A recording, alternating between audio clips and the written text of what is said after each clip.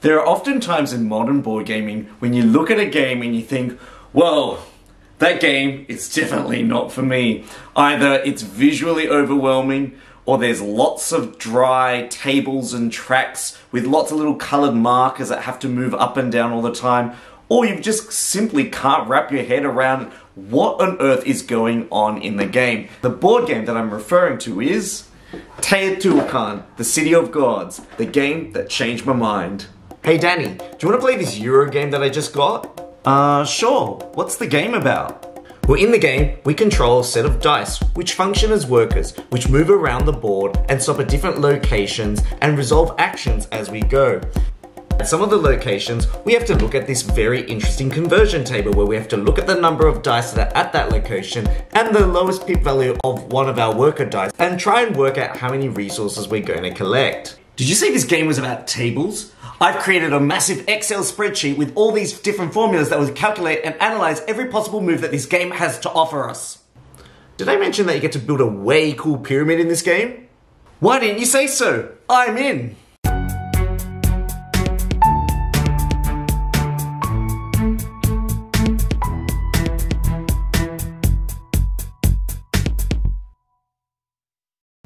Teotihuacan is a board game full of rectangles. Wherever you look, you are greeted with lots of rectangles. Rectangles here, rectangles there, there are rectangles everywhere. It is a game that takes pride in its four-sided geometry. In Teotihuacan, players are helping to build their beautiful city by managing their die-shaped workers, investing in technology, scaling the three majestic temples, and ultimately completing the Pyramid of the Sun, the centerpiece to the game. Throughout the game, players will be selecting one of their workers and moving them 1 to 3 spaces clockwise around the game board. It's just like Monopoly, but instead of one piece, imagine deciding between 3 pieces to move. It's pretty simple actually. Move your die to the next location and decide to either take the action, gain coca, or lock that die worker away by sending them to the temple to pray. That's it. It's a game of throwing pebbles on a pond and seeing how many ripples you can create. Whenever you decide to resolve an action on a space, you'll need to count how many worker dice of your colour are already there. You'll need to look at your lowest pip value amongst the dice that you have. It's like the weakest link. Based on the number of dice you have as well as this pip value, this influences the strength of the action that you can take there. There are 3 action spaces that provides players with important resources in the game. Gold is useful for decorating the pyramid and investing in technology. Timber is used to build houses for the Avenue of the Dead, and stone is used for contributing to the Pyramid of the Sun. Teotihuacan is like a gloriously decorated Excel spreadsheet with boxes to tick, formulas to insert, and calculated moves to be solved. It's like solving one of those puzzle box Rubik's Cubes, but in 2 dimensions. Building the Pyramid of the Sun is like building the ultimate wedding cake. The more you contribute to it, the more points you'll gain the higher up you build. Placing tile pieces and covering icons of the same type nets you points.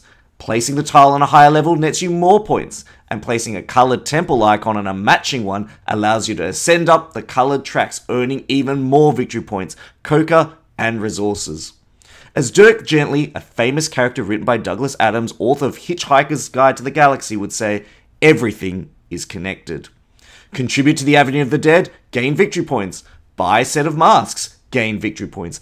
There are so many racetracks in this game that it can often feel like you're playing multiple carnival games at once. Be ahead on the pyramid track and gain 4 victory points, as well as victory points for each level you've progressed. Move up the Avenue of the Dead and multiply those victory points. This game does have a lot to keep track of. All of these cogs mishmash together to create an interesting puzzle to unlock. Every mechanic builds on another mechanic. Clustering your dice nets you larger rewards. You are literally and metaphorically climbing a resource ladder into the heavens. Whenever you take certain actions, you can increase the value of your pips on your workers, which also increases your power level. And if your dice worker ever gets to 6, they ascend, unlocking more workers and other cool bonuses to choose from. So, Teotihuacan is a cool rectangular shaped game that is far from being just 2-dimensional. There are 5 big revelations that I uncovered whilst journeying through this monster of a game. And if you're sitting there thinking, whoa, this looks like a lot, you're definitely right, because when I first looked at this game, it definitely looked really imposing, really busy, and I was thinking, how on earth will I ever wrap my head around it? And you know what? This game really surprised me. It's actually a little bit easier to learn than I thought. I thought the learning curve was going to be super steep, but actually the curve of this game actually isn't so bad. The one thing that I really tried to get my head around first was movement. You basically pick a die, move your worker from its location 1 to 3 spaces around the circuit, and then decide if you're going to get coca or if you're going to resolve an action. If you can kind of start from that point, then the game starts to become a little bit more digestible. The other thing that you've got to get your head around is the table. And there are 3 action tiles that actually use the table in the same way. So if you know how one of the tables works, you know how 3 of the action tiles work. And so once I saw that connection, I started to ease into the game. Knowing how many dice you've got at that location and what your pip value is to get the resources that you need, you can kind of apply your knowledge of this tile with the other resource tiles out on the board. Surprisingly, the rulebook was actually quite easy to go through, and as you kind of understood how each of the parts of the board work, the fact that they all connect together in some way just makes it easier to learn.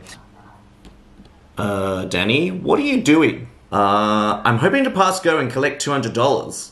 I think that's a different game. Here, have 200 coca instead.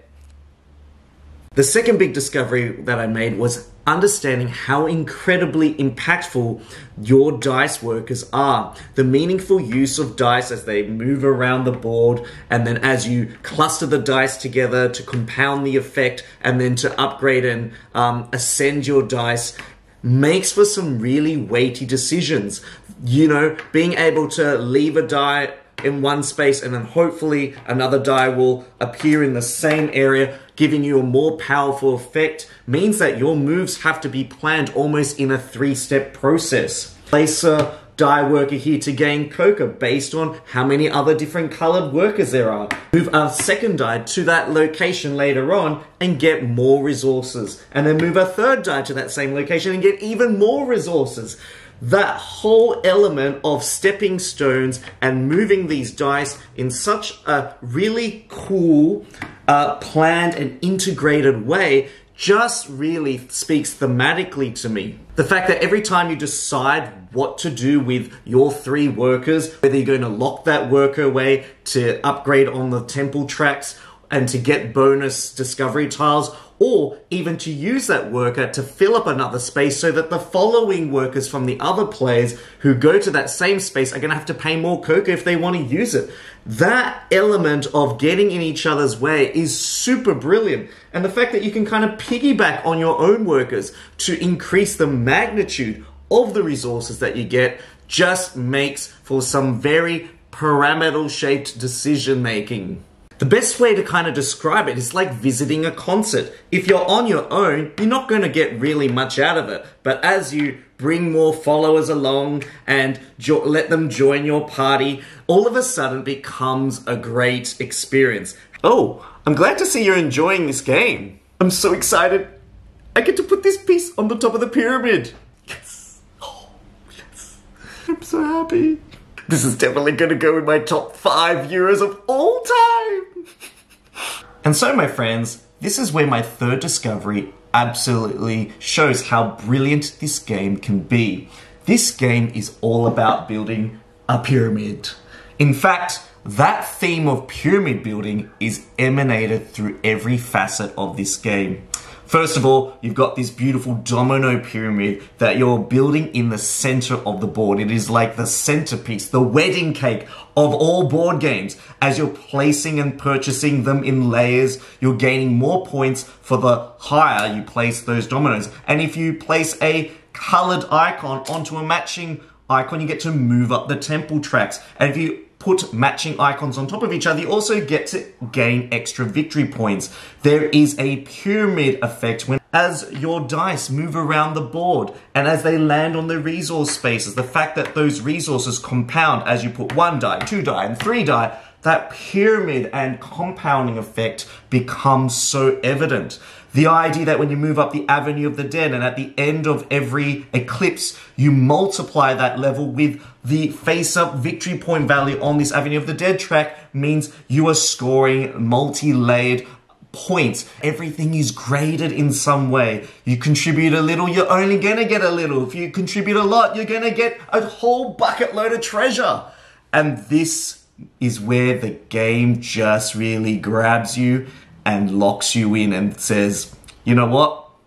This is a box worth unboxing. This is a grid worth dabbling in. This is a pyramid worth climbing and discovering. In particular, the tech tiles are ones that really reshape your ability and your efficiency. You can build some really cool engines in this game where if you invest in particular technology early on in the game, you can then use other action spaces, which will then net you bonuses that help you to optimize every move that you make. And this game is about move optimization. If you're going to just move a die just to only get some coca, is that the best move overall? Or is it better to move another die into another spot to help you set up a more powerful move later on? So pay my resources and place this tile on the pyramid to net me 5 victory points. I guess you could say that I'm ahead of the pack. Seriously?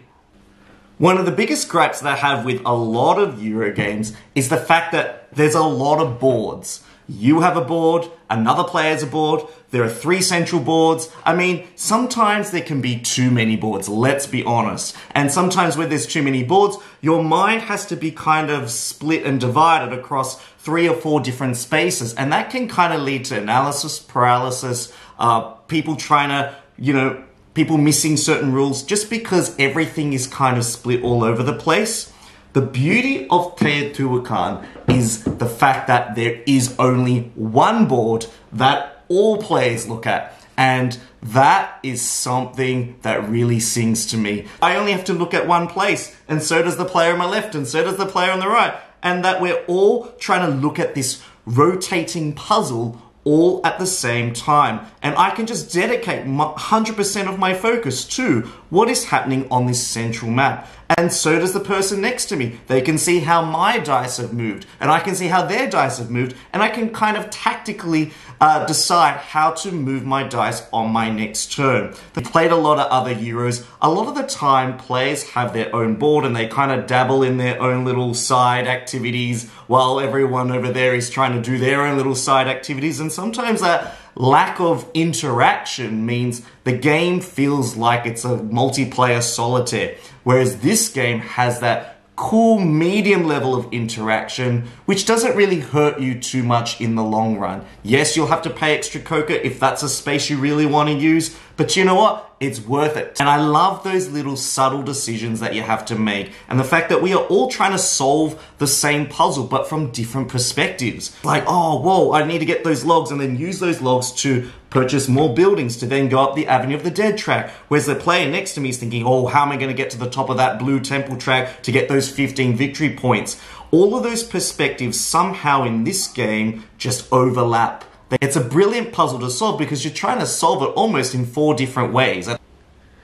Oh, the 5th discovery is probably the most important one, and it's one that people often search for and look for when they're considering buying a heavy Euro, and that is replayability.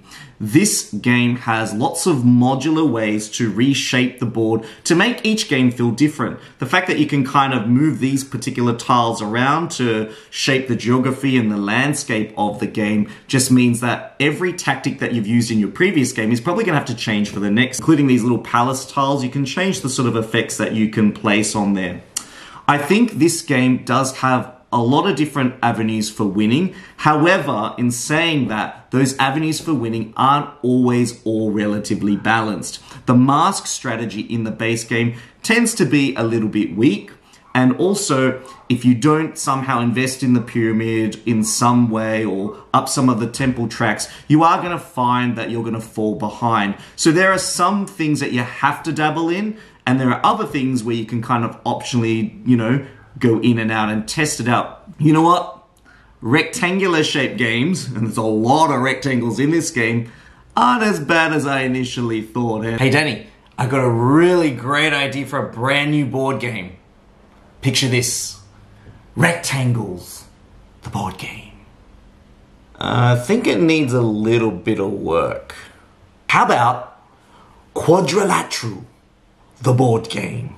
I love it. I definitely see how, if you've played other games like Tzolkin, Teotihuacan, and now Teotihuacan, the fact that this kind of rondel dice activation system is something that kind of emanates and is reflected in those other two games. So, what board games have you avoided over time? Please let me know, and I'd love to hear them in the comments section below. If you really like my wholesome board game content, then please consider heading over to my Patreon page and supporting me on Patreon. I would absolutely, truly appreciate it. And I really enjoy producing this content for you out there and connecting with you. Thanks once again for joining me for another Board Game Sanctuary review. Don't forget to hit the like and subscribe button. Can't wait to chat to you guys soon. Goodbye!